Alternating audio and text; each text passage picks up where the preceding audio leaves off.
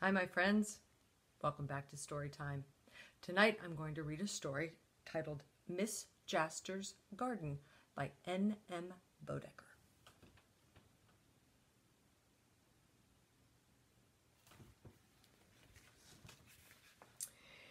In a corner of a garden overlooking the sea at Sandgate lived a small spiky animal called a hedgehog, Hedgie for short. In the middle of the garden lived Miss Jaster in Villa Pax, in a square whitewashed house with ornamental flower pots on the front steps. Now the two did not see much of each other because Hedgie was by nature nocturnal and Miss Jaster was not. But occasionally they met just after sunset when they both enjoyed strolling in the garden. On these occasions, Miss Jaster would go back into the house and return a few minutes later with a saucer of milk, which she placed at what she hoped was the right end of the hedgehog. But hedgehogs being the shape they are, and Miss Jaster being a little nearsighted, as often as not, she put the saucer where the hedgehog's head wasn't. And Hedgie, so as not to cause distress, politely dipped his tail in the milk and pretended to drink. Later, when Miss Jaster went into the house and lit the lamp on the piano, he drank the milk properly. Through the open door, he could hear Miss Jaster at the piano, her fingers fluttering up and down the keyboard, picking out little tunes as sweet and unpredictable as April showers. Hedgie liked being played for while he had his milk, and Miss Jaster enjoyed having someone to play for. This way they lived happily for a while.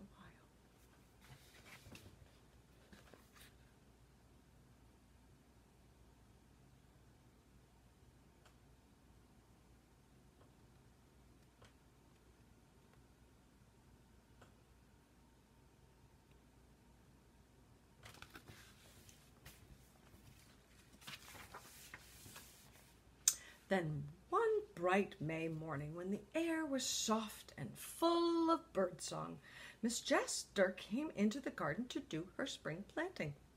She wore a purple morning dress and sturdy shoes. She had a large straw hat trimmed with cornflowers on her head and pulled behind her a small four-wheeled wagon full of gardening tools and envelopes of flower seeds. She carried a large green watering can with the letters J.J. for Jessica Jaster painted on it in blue. And because the sun was bright, and because her eyes were a little watery from reading planting instructions, she wore her dark glasses. These glasses made everything look brownish gray, the same color as the empty flower bed she was about to seed, and the same color as Hedgie, who was asleep in the middle of it. The flower bed was on the south side of the house, a protected nook out of the wind and in full sun. It was the first spot Miss Jaster planted each spring. She raked the bed lightly with a small rake and sprinkled the seeds evenly. Marigold and baby's breath and patches of sweet william. She showered it generously with her watering can, never suspecting that a small, spiky animal was in the middle of it.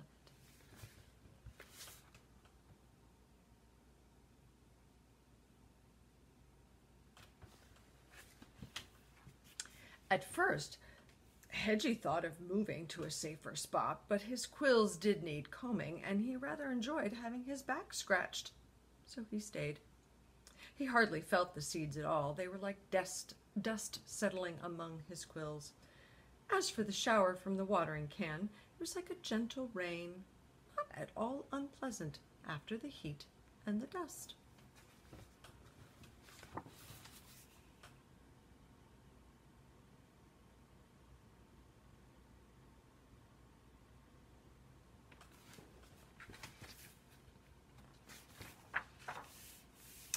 When Miss Jaster went into the house to have lunch, Hedgie went back to sleep, enjoying the most perfect dreams. Every day after that, Miss Jaster came with her watering can to sprinkle the flower bed and watch her green shoots. And every night, Hedgie wandered through the garden, sniffling and nibbling the way hedgehogs do.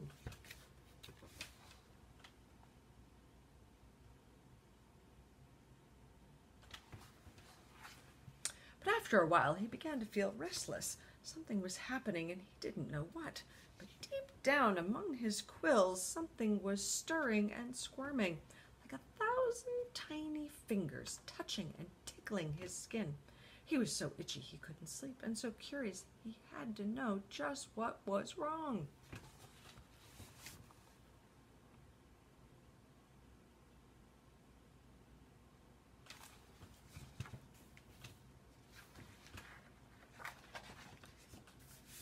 Down by the tool shed, where Miss Jaster filled her watering can in the afternoon, was a small puddle of clear water, for the tap was worn and kept dripping. Hedgie used it as his mirror, and down to this mirror he went to have a look at himself. But when he got there and leaned over the puddle, he stood quite still for several moments, curling and uncurling his toes in disbelief. What he saw in the water was not his ordinary gray, brown, prickly self, but something quite different. Peeping out from among his quills were little spikes and shoots of green, with leaves and some tendrils ready to climb and bloom and fill with bees and honey. Well, he said to himself, now I'm either a flower bed or a vegetable garden. I wonder which. And he kept looking at himself and wondering till another drop from the tap broke the picture into 1,000 pieces.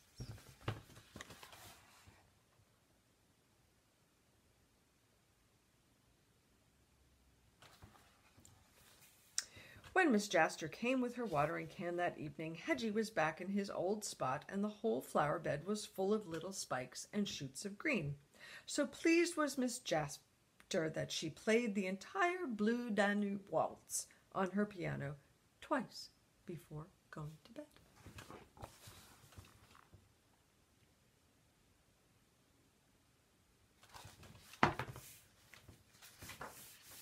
But Hedgie was only half listening. Flower bed or vegetable garden or flower bed. He kept saying to himself, which am I wonder? The fact was that during the day he had had the most alarming dreams. First he dreamt that he was covered with tomato plants. One by one the tomatoes ripened and dropped off the vine, squashing on his head, ripping on his quills till he looked as if he were covered in tomato sauce. Then the vines changed. They grew longer and heavier, trailing 20 feet behind him, covered with large yellow flowers. Melon flowers, thought Hedgie, and in his dreams the flowers turned into huge, ripe melons, dozens of them, dragging behind and growing till he could not move another step. At the moment he woke up, all over him and around him were growing plants. If only he could be sure they were not tomatoes or melons.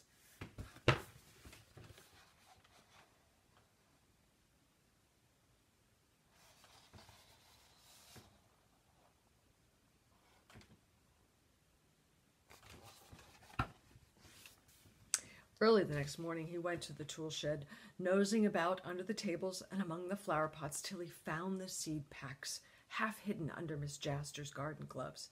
A few seeds were left in each, so Miss Jaster had kept them for use later in the summer. Hedgie pulled the packs out on the floor in front of him. Marigolds and baby's breath and fragrant sweet William. He did not know their names, but he did recognize the pictures on the packs. They were neither tomatoes nor melons. Much relieved, he went to have a look at himself in the puddle. I believe I shall be quite handsome, he said, and toddled off to bed.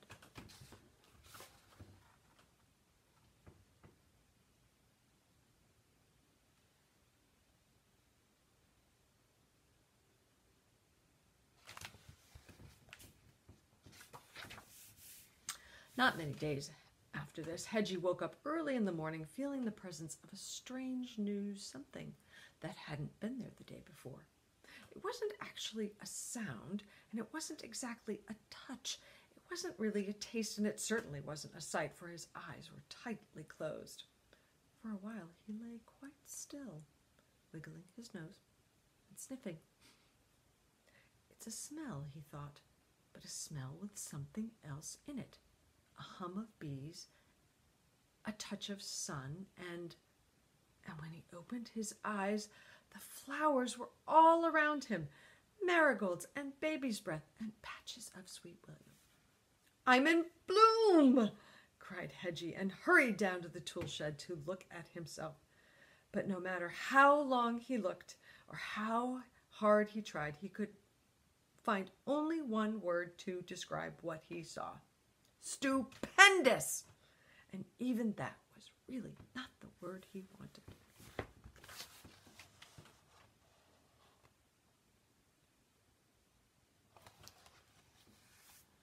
While he stood there in the sunshine, a little dazed, not knowing what to do next, a small cloud of butterflies and bees gathered around him, fluttering and humming. Hedgie didn't mind. He was not afraid of bees. After all, a bee has only one stinger, he thought, but I have 200. And whoever heard of anyone being afraid of butterflies? But Hedgie wasn't really thinking of the hum and flutter around him. Something inside him was fluttering and humming, bursting to get out, the special kind of whatever it is that makes birds sing and poets make poetry and puppy dogs chase their tails.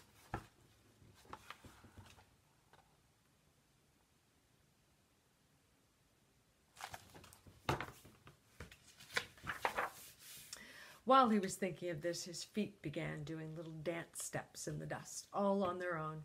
One moment they looked as if they were waltzing, the next moment they were doing a tap dance, then a skip and a jump, then a slow turn around the puddle. Oh, it cannot be helped, thought Hedgie, as he waltzed into the flower bed. I really shouldn't do this, he said, as he jumped over the marigolds.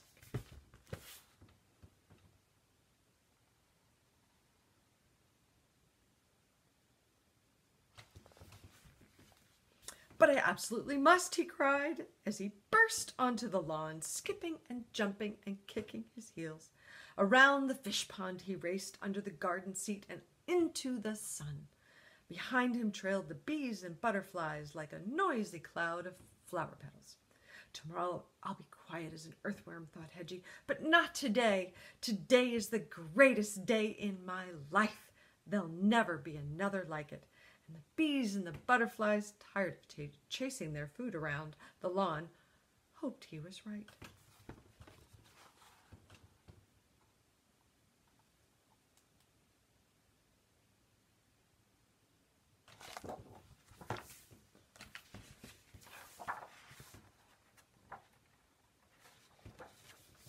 Miss Jaster had been dozing in her wicker chair when she saw, or believed she saw, a small patch of her flower bed jump onto the lawn and head for the gate. At first she thought it was a dream, but when she found that she was quite awake, she said the first thing that came into her head. "Stop, thief!" she called, and then at the top of her voice, "Stop, thief!" In a flash, Hedgie saw that she was right. The flowers were hers, not his. Taking them out of the flower bed, even if it was only to perform a midsummer dance around the fish pond, really made him a kind of a thief. If only Miss Jaster had remained in her chair, Hedgie would have gone back to his place in the flower bed, much chastened.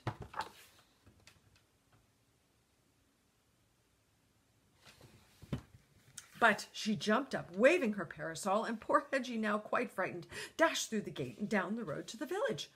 In a small cloud of dust many yards behind came Miss Jaster, her knitting, her parasol, and her cries for help.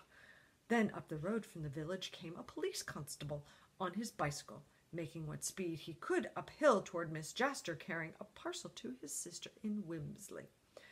For Hedgie there was only one thing left to do. He scurried in among the flowers on the roadside and lay stock still, hoping he would not be seen.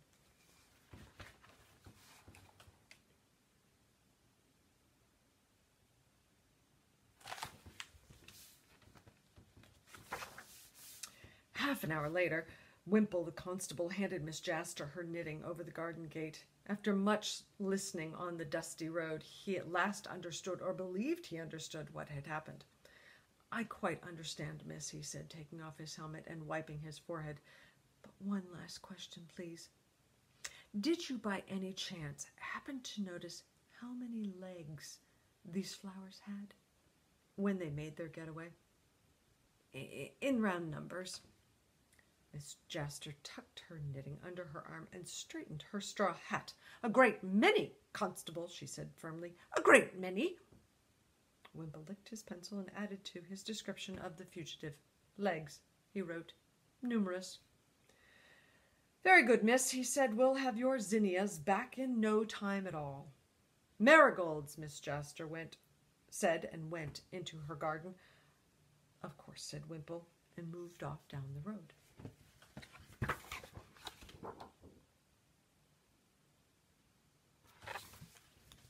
In the 16 years he had been in Sandgate on the sea, no one had ever reported a missing flower bed. Sometimes the kids pick a few plums or apples that aren't exactly theirs, he thought, and sometimes I suppose they pick a few flowers that, strictly speaking, belong to someone else. Well, but when flowers start running off on their own, Wimple shook his head sadly, and there's another thing. How do you punish a flower bed or a watermelon? The constable stopped in the middle of the road and put his helmet back on. It was a very hot day. He tried to decide how he should begin. Put yourself in the fugitive's place, the chief constable always said. Imagine you were running away. Where would you hide?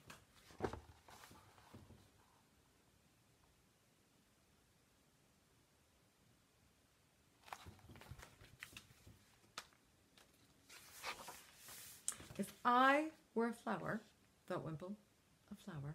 He could imagine himself being a cabbage or a watermelon, and for some reason even an artichoke. But a flower? He looked around. Where would a flower? Of course, he said, slapping his hand against his helmet. That's where I should hide, among the other flowers. He straightened himself up, brushed a little dust off his sleeve, and started down the road, poking among the weeds and wildflowers, looking for marigolds and baby's breath and a patch of sweet william. But it was nearly sunset 2 days later before he brought Hedgie back to Villa Pax on a leash.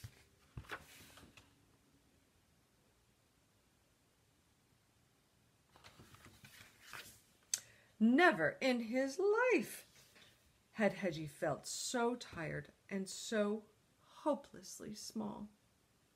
His feet were sore, his flowers had wilted. He was weary, worried, bedraggled little animal, down on his luck. Goodness sakes, said Miss Jaster, it's the hedgehog.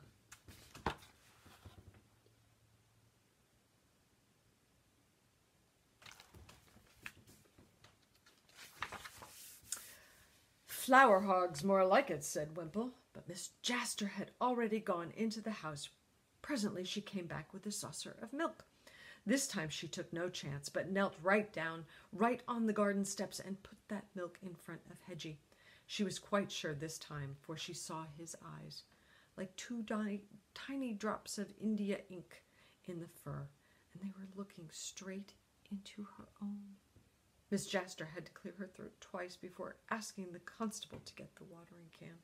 A little later, freed from the leash and fed and showered, Hedgie toddled back to his flower bed. The constable, having enjoyed a little homemade gooseberry wine and a chat about annual boarders, returned to the village.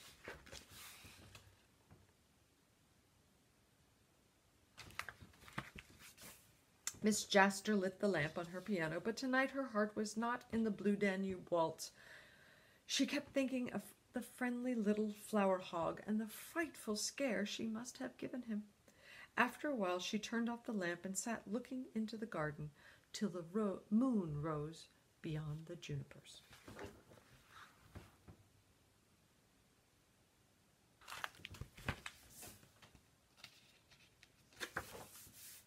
Early the next morning, Hedgie met Miss Jaster on the front steps. She was carrying a tray with her own breakfast and Hedgie's milk. That morning, and many mornings after, they had breakfast together by the fish pond, Miss Jaster in her wicker chair and Hedgie in the grass. After a leisurely breakfast, they went for a walk along the beach, followed by a small but persistent butterfly. At the end of the breakwater they sat down, Miss Jaster dangling her feet in the water, Hedgie resting his nose on his paws. And there was nothing but peace and sunshine, and a touch of sweet williams.